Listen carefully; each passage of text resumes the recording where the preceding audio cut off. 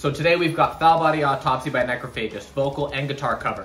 Thank goodness this song is only 2 minutes because it's like a guitar solo the whole time.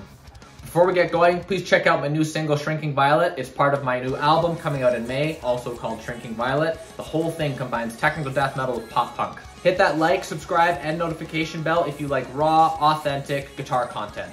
Without further ado, here's Foul Body Autopsy.